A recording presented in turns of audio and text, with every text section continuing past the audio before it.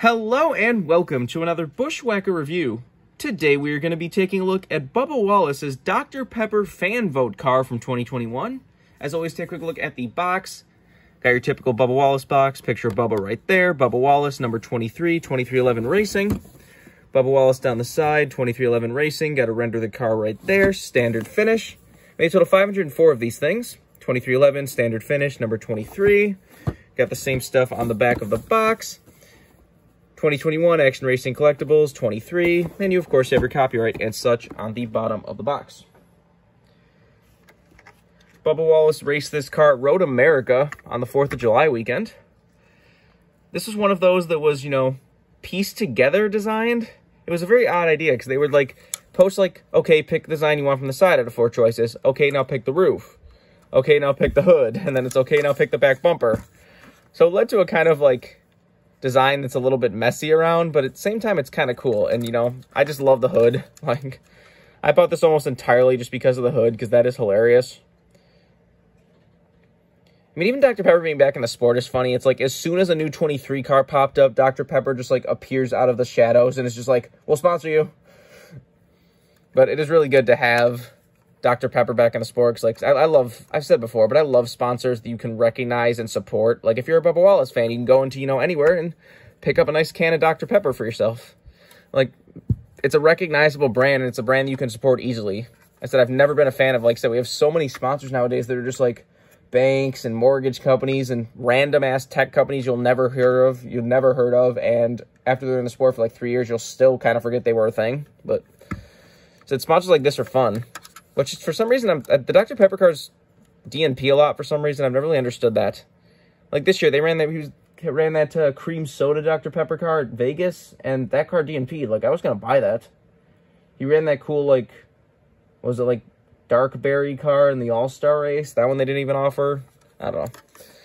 He even ran an Xfinity 18 car with Dr. Pepper on it this year. But anyways, let's get down to sponsors. On the hood, you have Dr. Pepper, established 1885. Got a picture of Bubba drinking a Dr. Pepper right there, with some cans of Dr. Pepper floating on angel wings and some pixelated hearts. I said that was just hilarious. As soon as that one won, I'm probably buying this diecast. Got Toyota Camry number 23 and 2311 Racing. Does actually have the windshield wiper because it was a road course car. That's cool. So they don't usually put that on very many clean diecast. They're starting to do it more and more now, which I like, but so that was a rare thing, except for race versions before. On the back, you have Dr. Pepper, established 1885. Got DoorDash and Mobile One down there. Got Root Insurance and Columbia in front of the rear wheel. Nothing on the C post. On the B post, you have Toyota, DraftKings, Mac Tools, and 2311.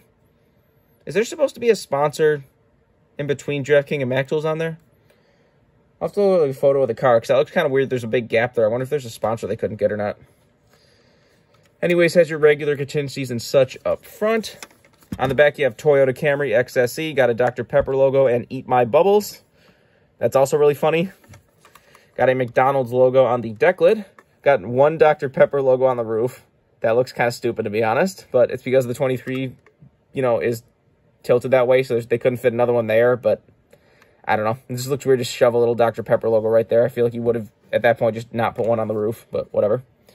This is number 287. Got the same stuff down the other side. They did also give this the right side fuel port for Road America. So that's pretty cool. Let's take a look under the hood. Got Mobile One, Toyota, and Wix filters under there. There's the engine detail if you want to see that. Obviously, no deck lid. The roof flaps, of course, do open. And there's the underside of the car if you want to see that.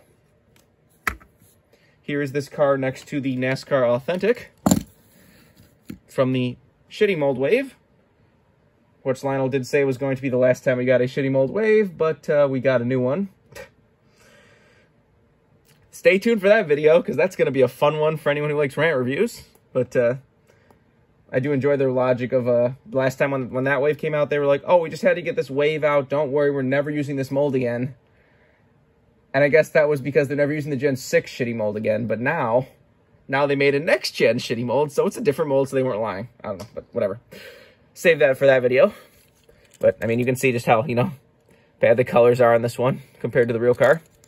I don't know if I pointed this out in the video when I did this wave review, but For some reason, this actually has a NASCAR Cup Series playoff logo on the right side. Not on the left side, but on the right side, it has a Cup Series playoff logo. That's just hilarious. Like, that just really encapsulates everything about the shitty factory. That somehow they had a playoff car, a playoff logo on a car that ran on the 4th of July, and it's not like anyone assumed Bubba Wallace was going to make the playoffs last year. Like, I don't think anyone expected that from a brand new team, so why was this even ever on the car? Was this supposed to run really late in the year and they changed it, or what? But I said I wanted to point that out. But anyways, I said you probably saw a lot of this car in waves because, in stores, just because this wave peg warmed hard as is, but especially this car was just like piled up high at every store. So you have plenty of opportunities to buy this car if you wanted the 164, but it is the crappy factory. So at this point, just get the 124 or the, regular Gold Series 164. This car came out a few months ago. It's not a completely brand new release anymore, but it didn't get rare or anything. It's a pretty easy car to get still, so if you want it, you can easily pick it up. And for all of your diecast needs, you can go to circlebdiecast.com, and if you use the code BWhack, you get $5 off shipping on any order over $30. So go check that out if you want anything. But I think all there is to say, this has been a review of Bubba Wallace's Dr. Pepper Fan Vote Toyota from 2021. Hope you enjoyed, and thanks for watching.